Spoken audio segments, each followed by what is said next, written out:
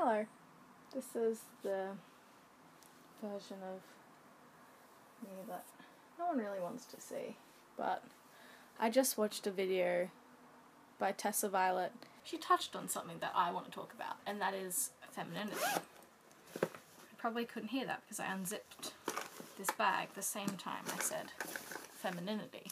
In my video where I looked at those old magazines that I used to read when I was young, because I always try to be quite hyper aware about talking about gender, because I think it's really important to make sure that you're talking to people in a way that's comfortable for them in terms of their gender identity. I kind of touched on that a little bit in my video that I made with the magazines, because I was really pointing out how Total Girl was like Total Girl and it was pink, and it's kind of ridiculous that genders have colours, which it is, and I don't know if this is true or not. The thing I always say, especially I have this discussion a lot around my grandma, because she talks a lot about like colours and that's a boy's colour, that's a girl's colour, so I always find myself saying, you know, pink used to be a boy's colour because it was a stronger colour, but then in World War II the Nazis gave everybody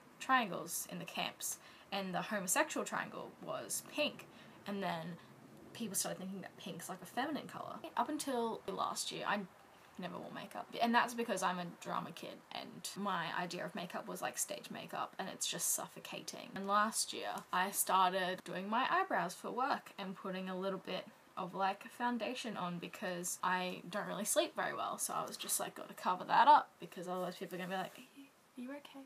Are you okay? So I remember all through school everybody wore makeup. I never really felt that I had to because I've got really long eyelashes and pretty okay skin. The thing with that is I always try to not say I'm not a real girly girl, because what does that mean? What does that mean? Do you mind if I don't look at you? Because I'm just gonna have to actually do this. And I feel like it's a bit of a comment on femininity. Yeah, I never wore makeup. Think back on it now.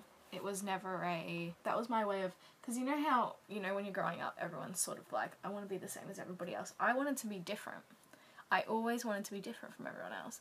So that was kind of, I feel like it was my way of being a bit different. I never realised how much me being or not being feminine was an issue for me. I think that's because all the things I want in life expected of women in society, because all I want in my life is to get married and have kids.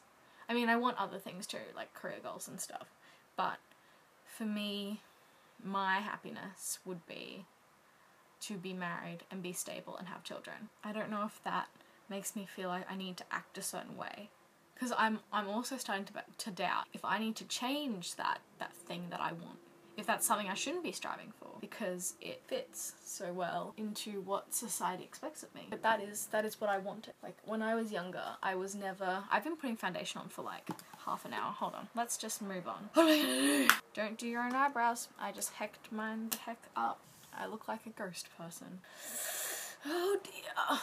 Just ignore what this is happening because I need to actually carry on. I'm not even kidding you. The last 6 months of last year, I wore black jeans and a black t-shirt every day for 6 months. And I was comfortable. I kind of made it an opportunity for me to be really self-deprecating.